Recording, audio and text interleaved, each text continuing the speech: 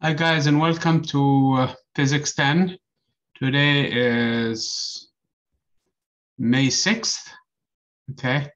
So we have quite a few material to cover, so I'm going to get right into it. Basically, we're dealing with light. It is a little bit of color theory. I really honestly don't think there is a lot of physics in there. We're going to talk a little bit about it, at least so that you have an understanding of what color is.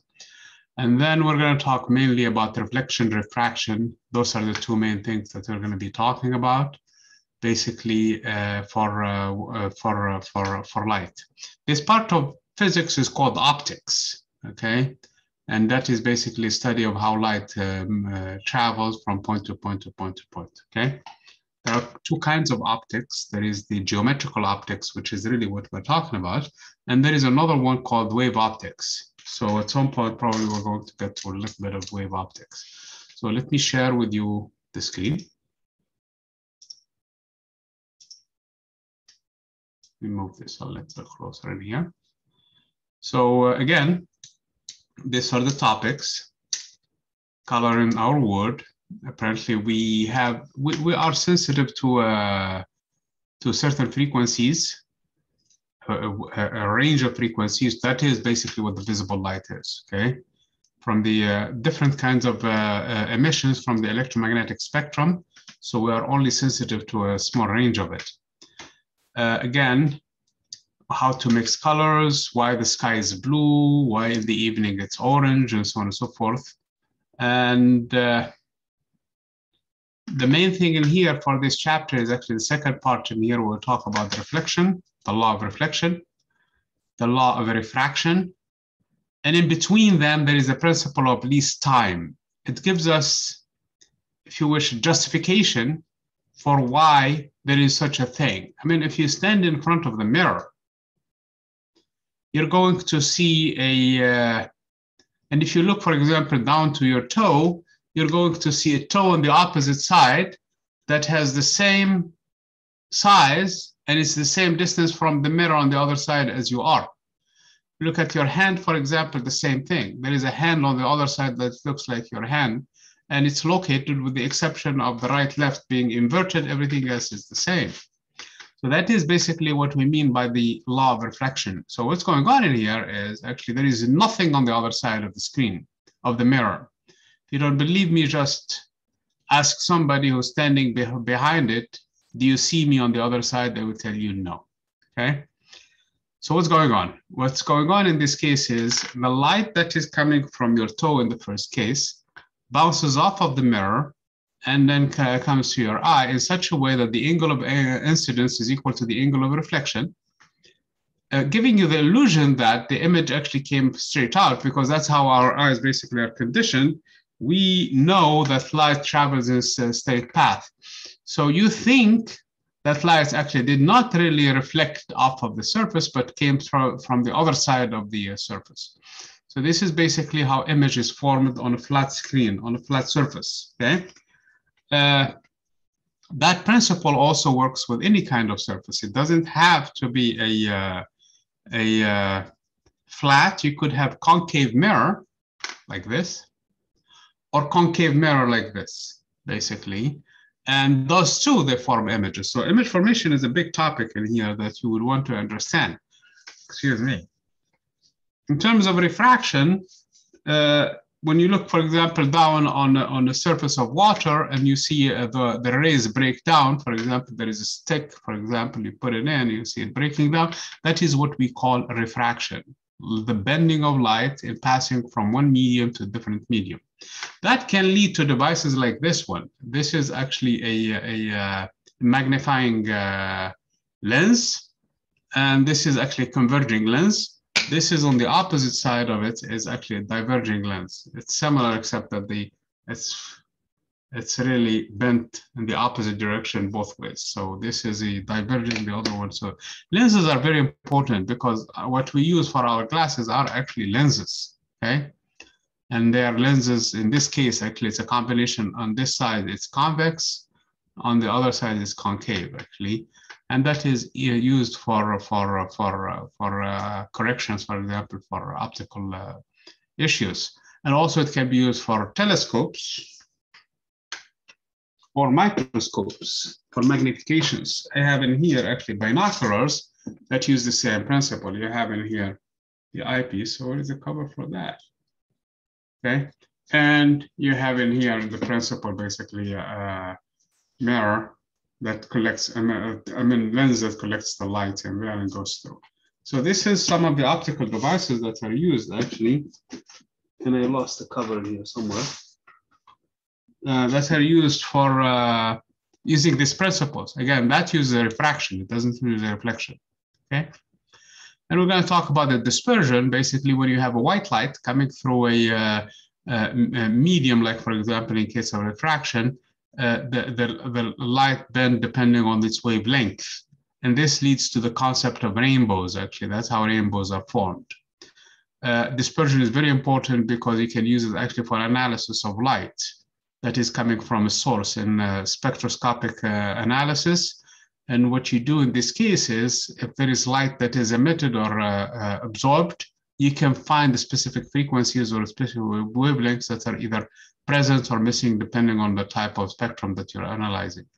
So this is very important stuff in terms of studying things, whether in the laboratory or in astronomy or whatever you have that you want to study. Again, I mentioned lenses and their defects. Again, this is basically a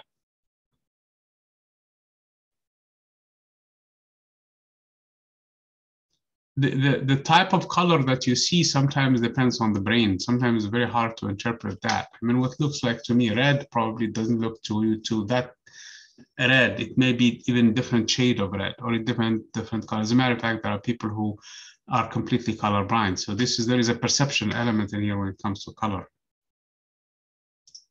So color depends on the frequency. Lowest frequency perceived is red. The highest frequency that we can perceive is the violet. Anything outside of that you cannot see. Ultraviolet, you cannot see it. I mean, it can be damaging to the skin. As a matter of fact, it can be, if it's too much UV radiation, that can be very, very damaging. X-rays also, they're even longer wavelengths, shorter wavelengths, more energetic, more frequency, and also gamma rays. On the other side of it, the infrared also, you cannot see them. Infrared, you feel them as heat, and then microwaves and the other longer wavelengths.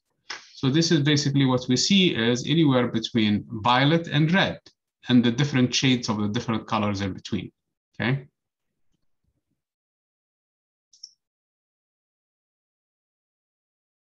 Can a human eye see the infrared? Absolutely not. The ultraviolet, no. So neither of these two are possible. So the correct answer is D. No. Not C, I'm sorry. See, sometimes this is actually a very good point, okay? You guys need to read the question, okay, sometimes. And this is true for the exams. The question is, what can the human eye not see? We cannot see the infrared. We cannot see the ultraviolet. Hence, C is the correct answer because we cannot see A and B, okay?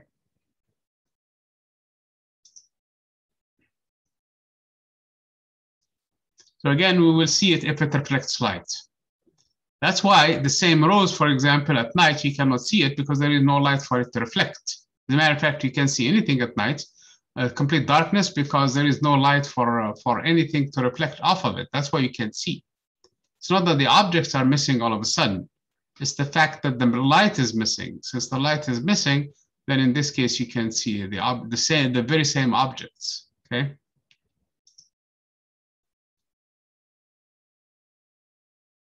So in this case, how is color is happening?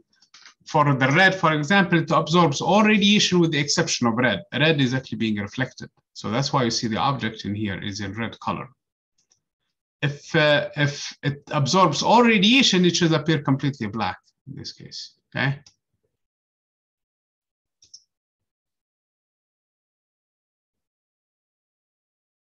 So you have some filters for different colors. I have some color filters in here. Let's use that same principle I was talking about in here. Here you have 3 filters. This is, what is this one?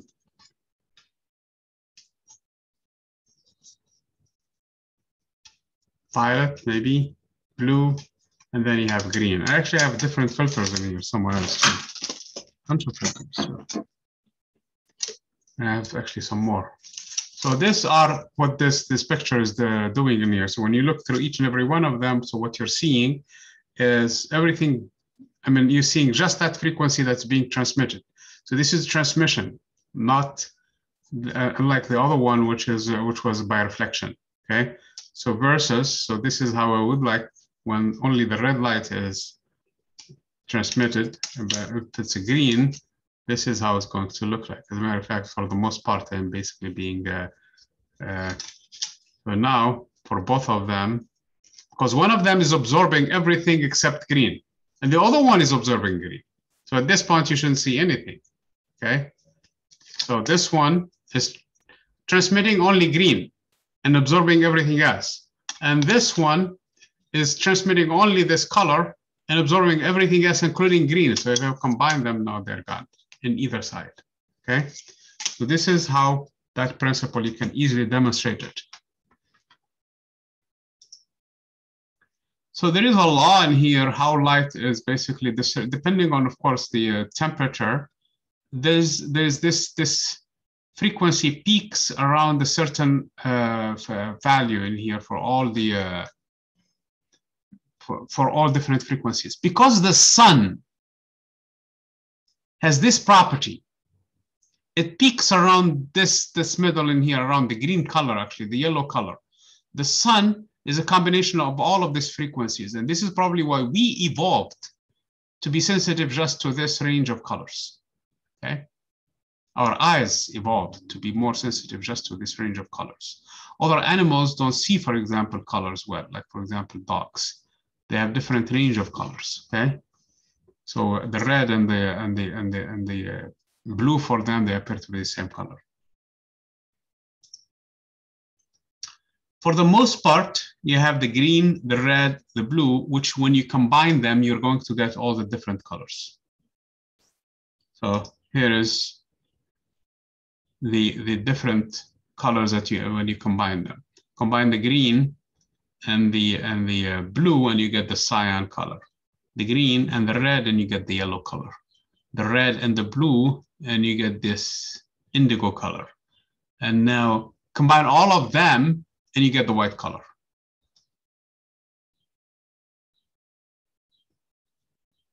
So when I say white light, what I meant with it, all frequencies are present. Let's get through the discussions in here, and hopefully you guys can have. So the subtractive colors are just the opposite to what the RGB colors are. So the RGB colors are green, red, and green, blue, and red. And the other colors are the opposite to that.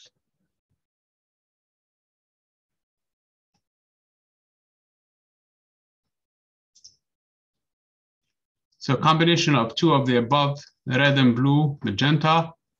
Did I call it differently? I don't know, I forgot what I called it. Indigo, I don't know, I don't think it's magenta. And yellow and cyan. As a matter of fact, if you worked in any kind of printing place or have any project to be sent to the printer, and it's a professional printer where they print color, they don't print in the RGB, they print in MCK. Y for yellow, M for magenta, C for cyan, and K is for the black. I don't know why they call it K. So again, these are the opposite to the other ones.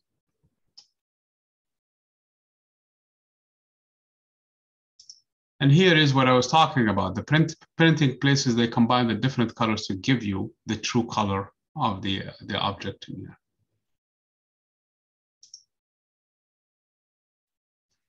Okay.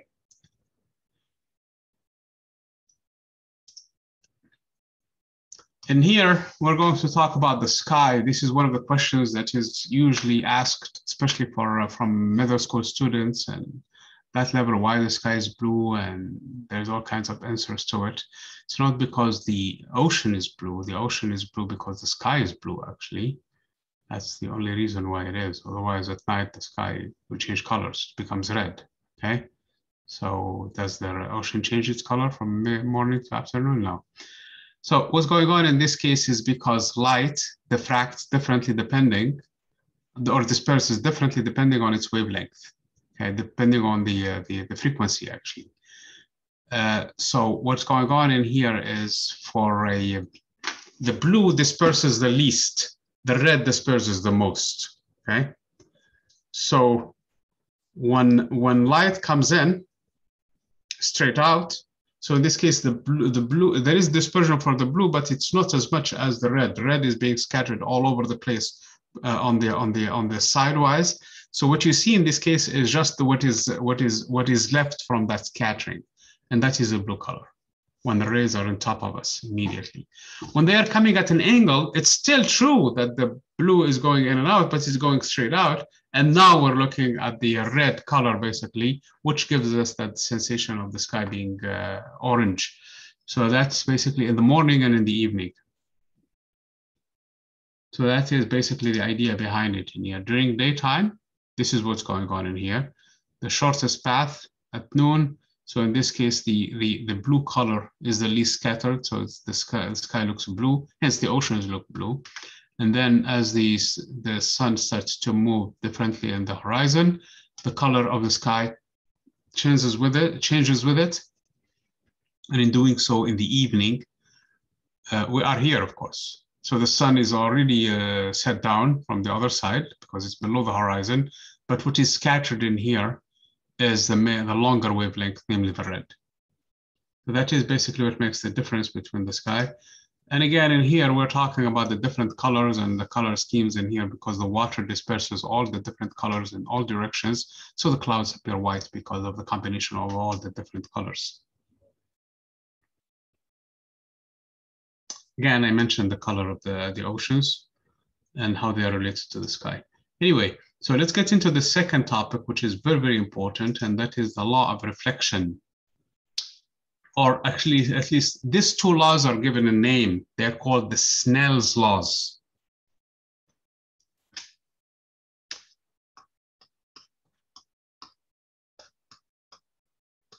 They're the law of refraction and the law of reflection.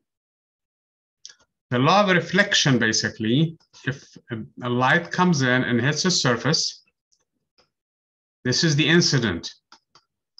This is the light that came in. This is reflected.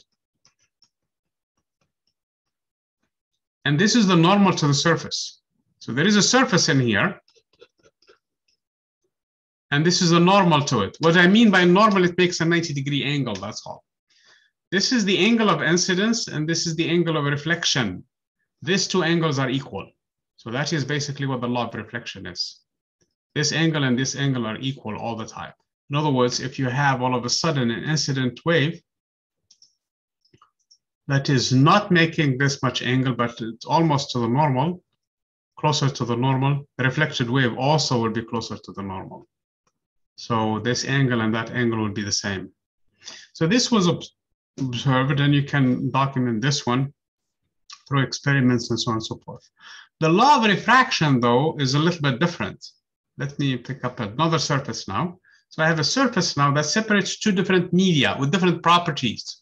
One of them is usually thicker than the other. So what's going on in the thicker one, as light penetrates it, it's going to be absorbed by the atom.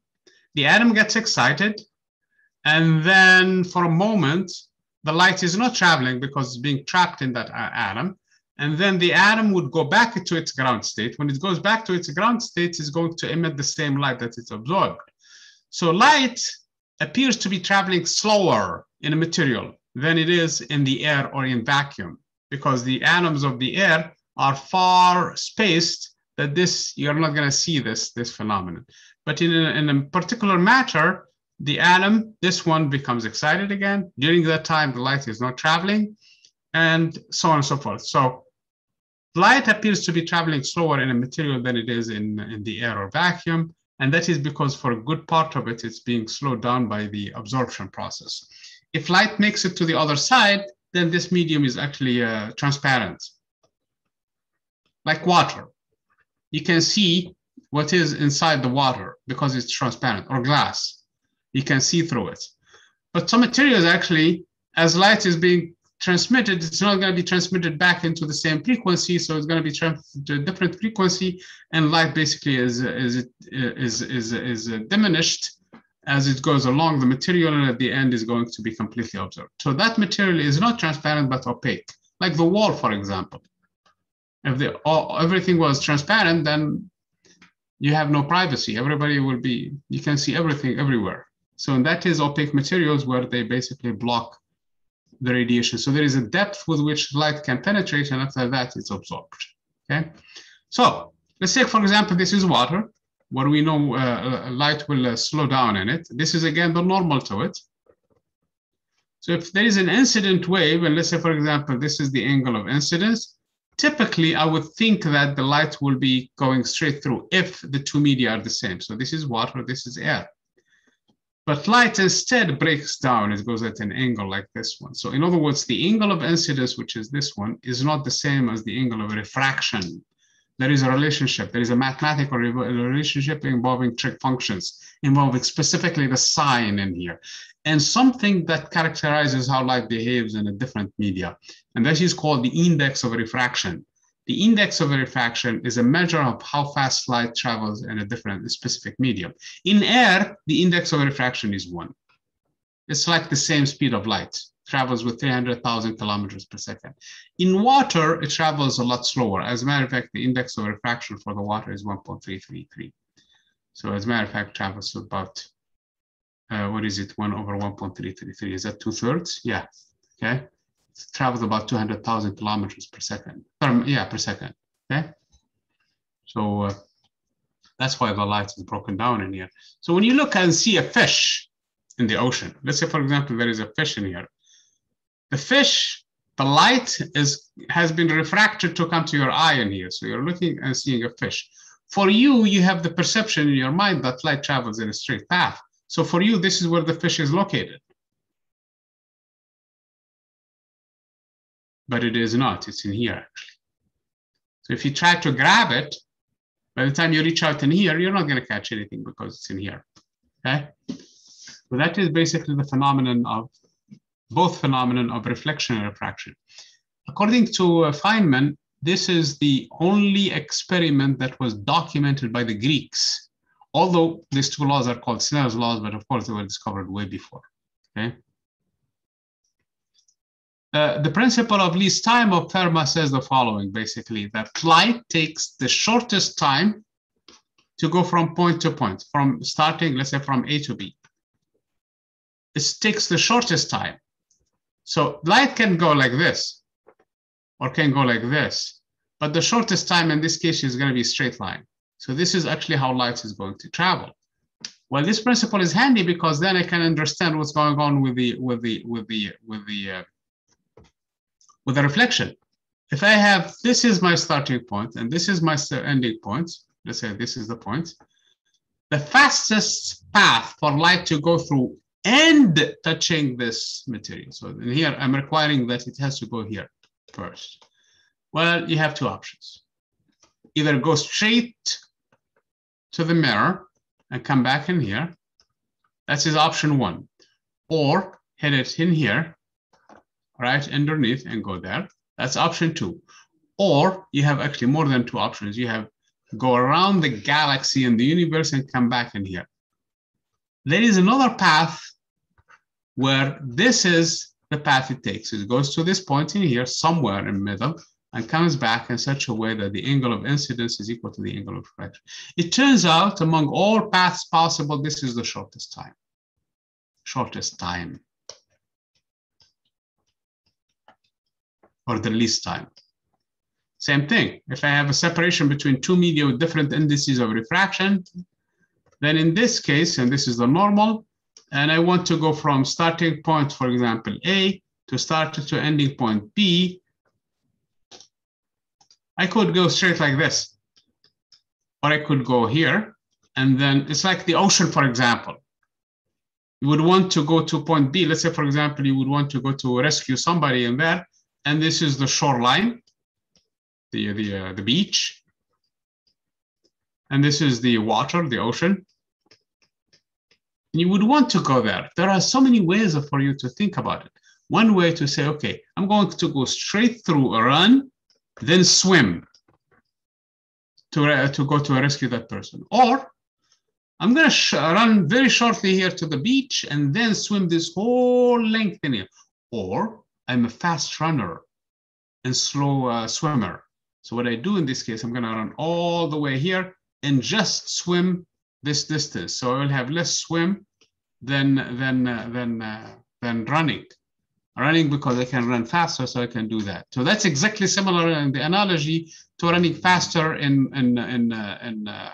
on sand than having to actually do the same thing on water. So that is what the index of refraction really refers to. It turns out, if you do the math correctly,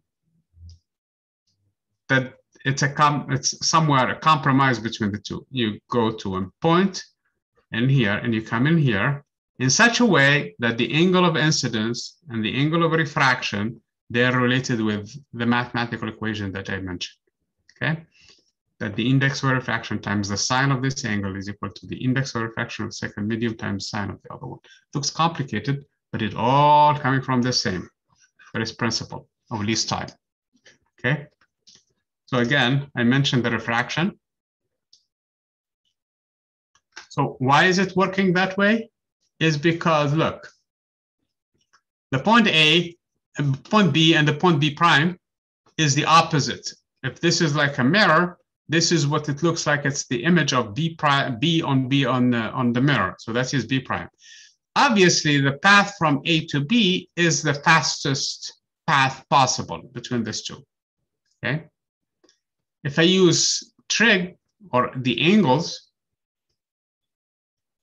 this is an equilateral because of the fact that this distance and this distance are the same, since B and B prime are images.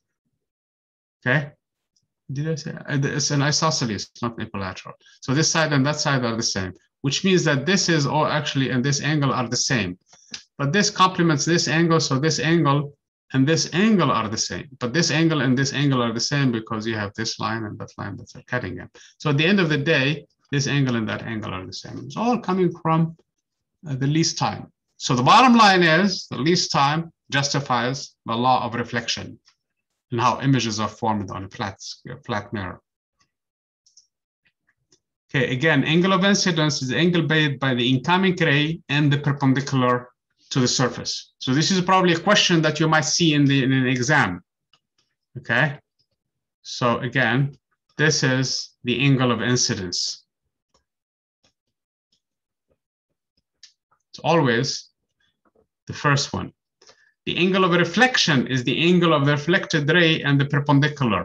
So this would be the reflection. Okay, and this is the normal to the surface. It's an imaginary line perpendicular to the plane of the reflecting surface, lies in the same plane as that of the incident and reflected rays. So again, here is the same stuff that I was talking about, okay? Law of reflection applies to light, applies to sound, applies to all waves, actually.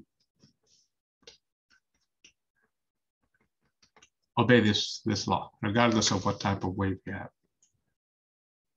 So here is how the image is formed again. So when you stand in front of the mirror, so what's going on? Let's say, for example, this is the head, this is where the eye is, and this is where the leg is. So when you look around in here, for example, okay, to the leg, it looks like this is where the light is coming, hitting the leg and coming to your eye. So in this case, this is the normal to the surface. This angle and that angle are the same. So it appears to you that it's coming from the other side of the mirror, okay?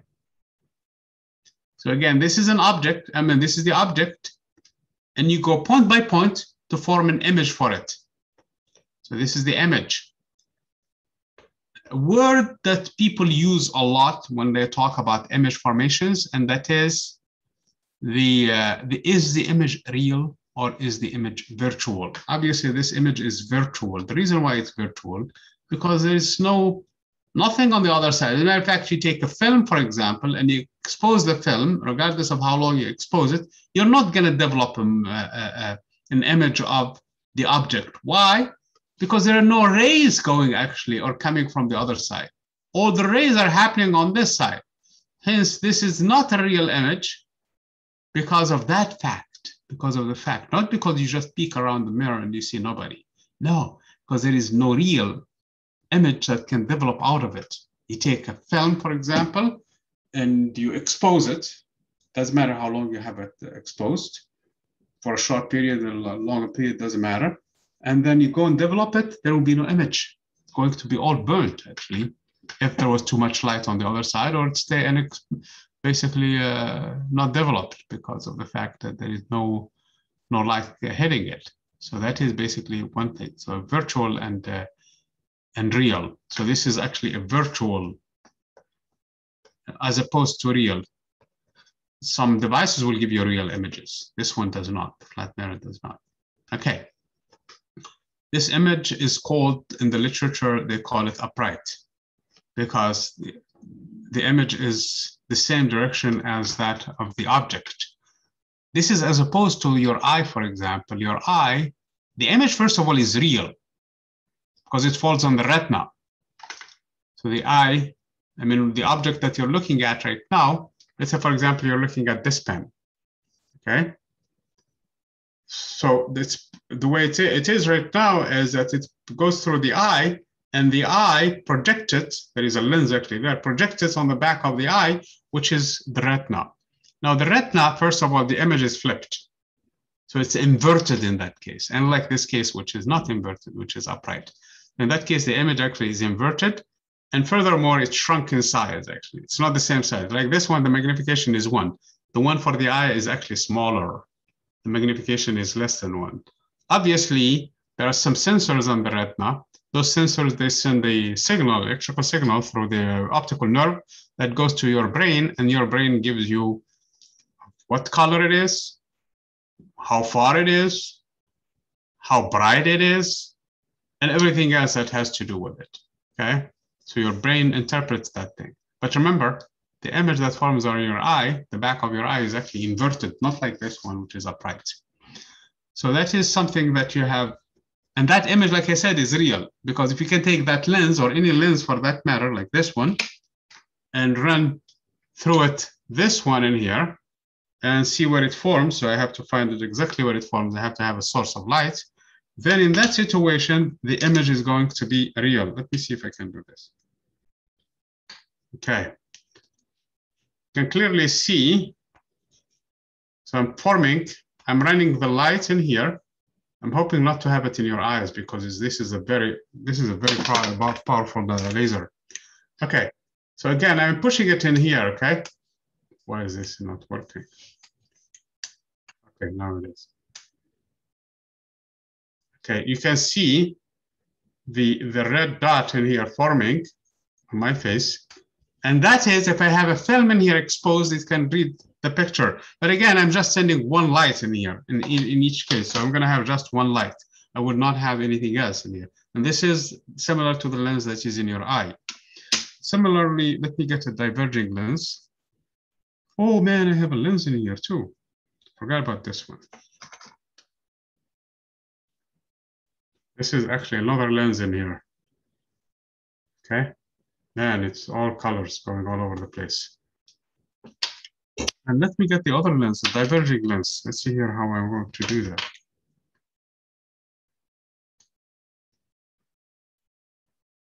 The index of the, the radius in here, the focal point in here is obviously too big in here. I'm trying to. Never mind that, okay?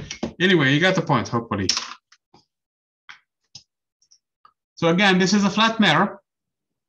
On a flat mirror, everything is conserved. Namely, the height is conserved. Namely, the magnification is 1.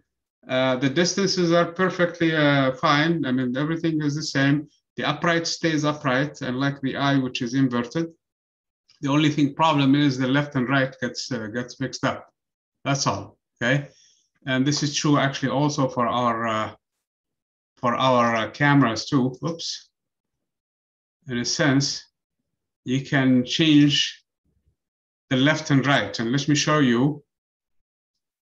So right now it's a normal video, normal camera. So this is basically how it's going to look like on a mirror. So now the left and right has been inverted. So this is the same thing for me. I'm just playing with the left and right in here, inversion. Okay. To see how this would work on your eye, to see how, oops, I don't mean to do that. To see how it would work on your eye, let's see here. This is how your eye actually sees things. So imagine the following experiment that was done, okay? Imagine the following experiment that was done. What they did was they took another lens like this one and they put it in front of the eye. And they have corrective lenses for some people where they put these things in here so that the image is inverted through the lens first. So when it goes through the lens of the eye, it's inverted one more time. So it's going to sit upright on the person. It's going to sit normal on the person retina. So when it does that, the person will have the perception that everything is upside down. For a moment, you'll be confused. And the brain, for some reason, initially you'll be confused. People cannot work because you feel like everything, the entire room is upside down because of that corrective lens. So this was an experiment that was conducted. But for some reason, the brain adjusted itself, even with that lens, and corrected the image, even though the image is sitting now upright on the retina because of that lens. So they did that experiment, okay? It seems like the brain, which is really a very, very complicated device, that corrects and does the proper corrections so that people can basically walk. Otherwise, in your eye right now, it's exactly what's going on in the picture that I just showed. And every eye is like that. But the brain takes all the necessary steps to make sure that the image is fine so that you can walk without having to hit anything. Otherwise, the whole room will be upside down. The table is upside down. Everything is upside down, and you will be stumbling trying to get anywhere. Okay, fascinating stuff. So again, the mirrors, they don't necessarily can be flat. They can be convex or concave. Okay, depending on how far you are on the concave, though. In the case of the convex, the image is always going to be virtual. It's going to be on the other side. Okay. On the convex mirror, on convex mirror, it's always virtual. On concave mirror, though, the image can be virtual, like in this case. But if you move back, the image starts to be real, to be in front of the mirror. Okay. So depending on how far you are from something called the focal point. If the focal point, if the focal point is behind you, then the image appears magnified and appears on the other side and appears upright, just like this picture is depicting. But if you are sitting on the focal point, there will be no image. As a matter of fact, the image has moved all the way to infinity. And if you move any further space, you will see it behind you, and it's smaller and it's inverted and it moves back until you move so far away from the mirror, the image can only be at the focal point. So this is basically some of the properties of the concave mirror, as opposed to this mirror. And you're here, you are within a focal within a focal point. So the image is upright and it's virtual, and it's actually not magnified, which we call it. Its magnification is less than 1. And as you move around, this image starts to grow and move with it till you have all of the information. Okay. Hopefully you can play with this thing in here. So that you can hopefully have access to some of these things, and you can do it in your home. Okay. So when you look at the side of the mirror of the car, it says that objects on this mirror appear closer than they appear. It's because of this. Okay. So light reflecting from a smooth surface and there goes a change in frequency. No, the frequency does not change. Speed does not change. Wavelength does not change, okay? What changes is actually a phase, that's all. So none of the above. When the surface is not smooth, the scattering can go in all directions and light basically becomes diffuse.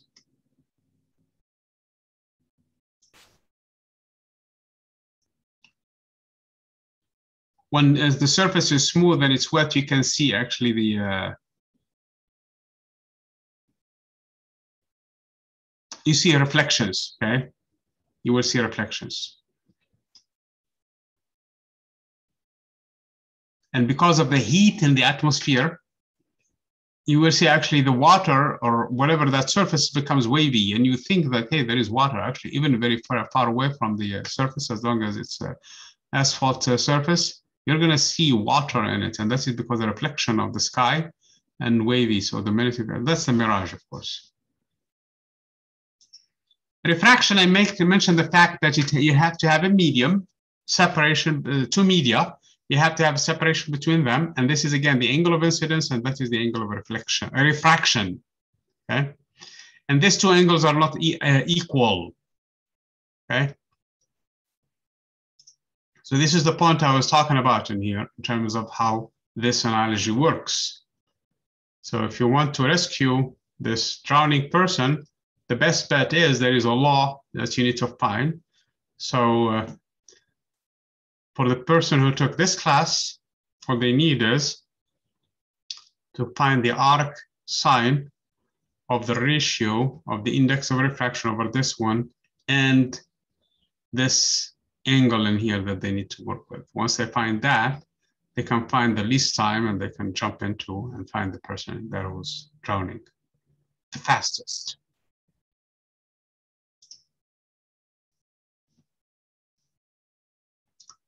When light scatters, again, is going to, diffracts, the incoming light and the outgoing light are going to be parallel to one another because they diffract once and one more time, and the emerging is going to be at the same angle as the incoming, albeit displaced in this case.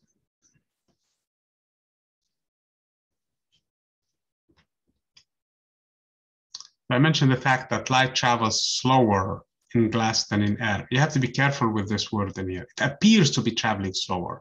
Light always travels with the speed of light. It's only because of the fact that it's absorbed for a moment, it's not traveling, that's all. This is a fun experiment. I wish I had. You can do this one in here. Put a coin, for example. That's why I have coins in here. Did not bring a cup with me. Put a coin in a cup, okay? Coffee cup, and move back so that you don't see the coin, and fill it with water. And because of the refraction, as the water level starts to rise and the light is diffracted from that water, you will see the coin without even having to move. So put it in a cup, move back, look at the cup, and you will not see the coin as long as the cup is not clear. Okay, don't try it with a clear cup because it's going to be obvious. Okay, you can see the coin. But as you pour the water in, then at some point the coin starts to appear. Okay, the index of refraction n is a measure of how fast light travels in the medium. Okay, so n is equal to the speed of light in vacuum, which is 300,000 kilometers per second, over the speed of light in the material. So that's basically in a nutshell. So the speed of light inside a material is that of the speed of light in vacuum divided by n. And since this is top, n must be more than 1. It can never be less than 1 or equal to 1 for the, it's only equal to 1 for the case of air and vacuum.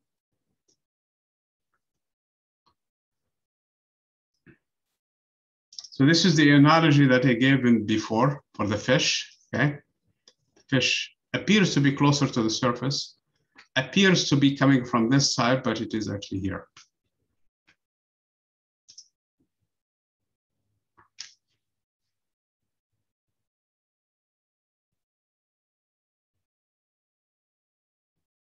Again, this diffraction in here gives you the impression that the light is, the sun is coming from here, but the sun probably has gone below the below horizon.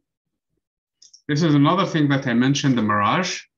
When you're looking at the surface in here, it appears that because of the heat, actually, in this case, it appears that there is actually a reflection in here, and you can see things on the other side in there.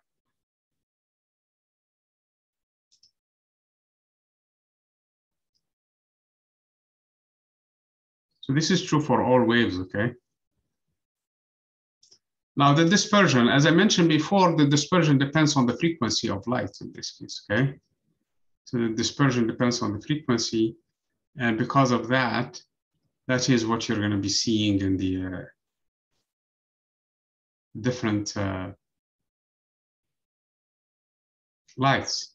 So this is how rainbows form, actually. So you have a sunlight that is white light, and because white light goes in, first of all, it's broken down into two different colors. So the red is in here, and then you have the blue in there. But now the law of reflection comes in. So there is a refraction, and there is a reflection, and there is another refraction. So this is a double refraction phenomenon. So it's a reflection, refraction, refraction. So that is basically how a single rainbow is formed, okay? So in this case, you have the light that is coming out of it completely is going to be separated. And you will see the blue on one side and the red on the other side. That's how rainbows form. As a matter of fact, when you're standing in here, all you see is from two different basically droplets of water, because this is the droplet of water, the different lights that are coming from it, and it looks like the light is being broken down, and you see that formation in there, red all the way to blue. And see, this is how it appears to you, especially when the air has this moisture in it. You can clearly see the different rainbow formations in here, wherever you are in the horizon. And it's actually a big circular shape in there. It's a big circle in here. Sometimes you actually see double rainbows, and double rainbows are inverted rainbows, and that requires more reflections in here, okay? Due to an extra reflection inside. So as the first reflection, there is another reflection before it comes in, okay? Comes out of the, there. So there is a secondary rainbow in here. Now the concept of total reflection is the following. You have to have a source from the medium with a higher index of reflection.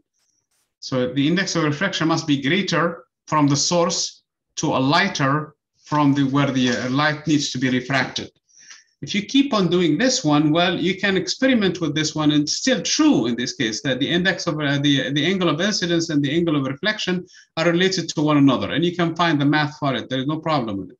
At some point, if you do the algebra, you are dealing with the arc sign of a number that is more than 1, and that doesn't exist because trig functions are between 1 and 2. So in this case, the reflected wave will be completely on the other side in here. So if I am a fish, or if you're trying to hide underwater, all you have to do is just go slightly above. No matter how you go in here, you're not going to be able to see it, okay? As long as you are sitting on this side of the water, okay? You're not going to see it because that requires a condition more than that, and this is total reflection. So this angle now is a critical angle. Actually, this is the angle that is the critical angle, okay? Anything else is not.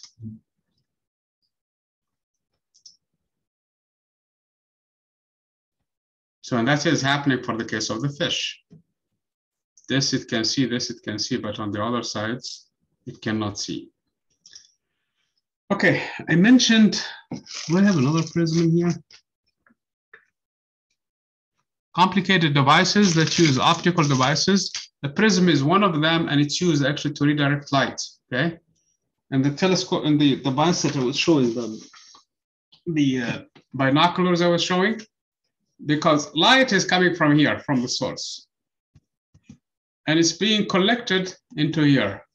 So this is where you put the eyepiece, and you can even open this one at an even wider range or a smaller range, depending.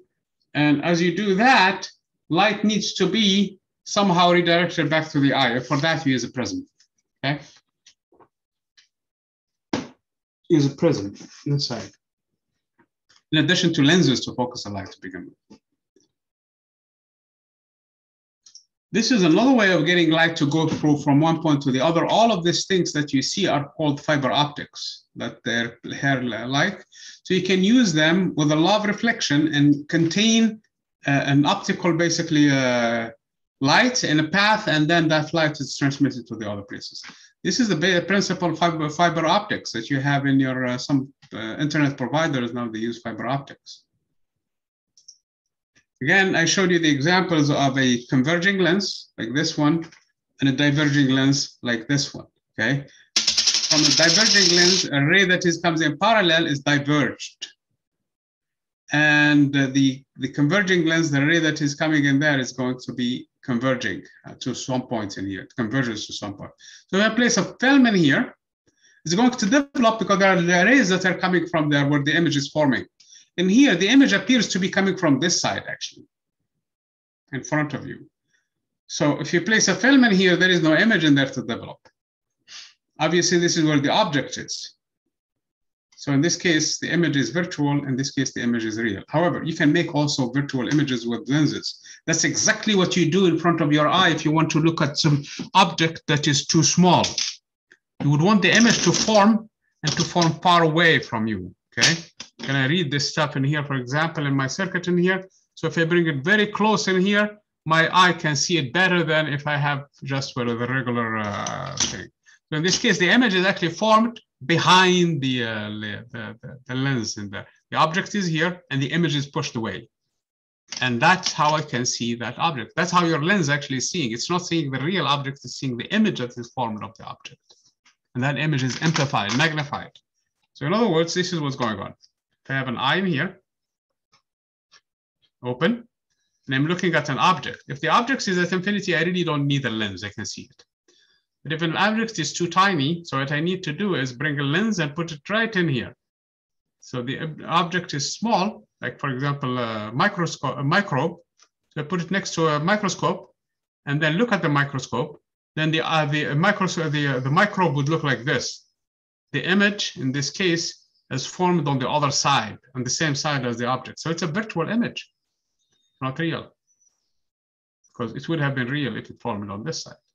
So what's going on in here is my eye is actually now looking, the lens in my eye is looking at this image, not the actual microbe, the image that is formed by this lens. And it looks big and I can see it now. Without this lens, I cannot because it's too small. Okay? So now this image is inverted in my retina, and then it's sent to the brain, and the brain interprets the different characteristics of that object, okay, that I'm looking at. So this is, in a sense, how useful lenses are. Every lens, like every mirror, has a focal point. If I bring rays from infinity,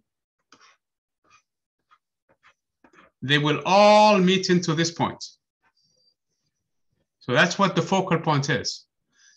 If I'm looking at it in the opposite direction, if rays are actually coming from this side, for this type of converging lens, they will all converge into a different focal point. These two focal points, they don't necessarily have to be the same, but usually lenses are constructed with symmetry so that the two focal points are the same, okay? Again, I was talking about how the images are formed, they're inverted. This is a pinhole camera. That's a typical one in here. F4 in classes would be fun to build, okay?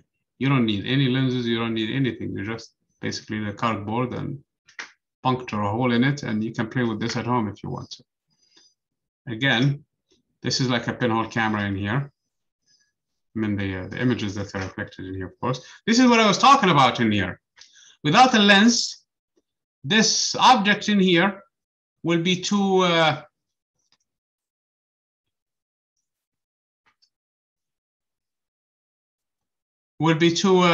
should I say, too small to be seen. I mean, they talk of flower, but usually we don't use lenses for flowers, for much smaller objects than that. But if you put a lens in front of your eye, then in this case, the image that is formed, usually this is wrong, okay? Usually, actually when making glasses, the image will form exactly at the focal points. So this is the F for this lens. So this is, I mean, where do you put the object? You put it at the focal point to have the best focalization. Because if you have it the focal length, the image will form anywhere. It's going to be very far away, and you're going to be relaxed looking at the object. Okay? Because there is a near point. Each and every one of us has a near point. You can try this on your own. Remove the glasses if you have them, okay? And do this experiment. Take an object, it doesn't matter which, as long as you can focus on, okay? Focus on that object. They have some details in it, okay? And see how far you can see it relaxed, not working very hard. You don't have, because the way your eye sees is, if the object is too close to your eye, there is muscles in here that are going to pull on the lens that is in your eye, in the cornea. Actually, there are two muscles in here that are going to pull on it, and to change the focal length so that it can see the object. But then your eye is working hard, and the eye gets tired actually from that. So what you do in this case is push the object as far as you can, and then bring it closer. The minute you start to see fuzzy things, that is your near point. Each person has a different near point. As you are younger, you have a near point that is closer to your eye. As you get older and older, your near point becomes further and further. That's when you need corrective lenses, okay? Some people, they need them before that because they have different kind of eye geometry. Either there is a bulge in the cornea itself that focuses the light before going into the lens before the retina. So in this case, the picture is not really focused on the retina because the focalization is happening before. Or it could be that the eye is too big. I mean, for the eye socket itself could be too big, slightly bigger, so that the image is still forming before the retina. So this is called the long eye, and you need corrective lenses in this case to push the picture back to put the image back into the retina. So for that, you need diverging lenses. You need to push the image back, so you need the diverging lens. That's why when you go to the doctor, he plays around with the different kinds of glasses until he gets you the right size glasses. And then you have the image sitting right where it needs to be, and your brain is comfortable now looking at the image, saying that, hey, this image is fine. Or you could have the opposite problem in a sense that the image is actually forming behind the retina. For a short eye, for example, okay?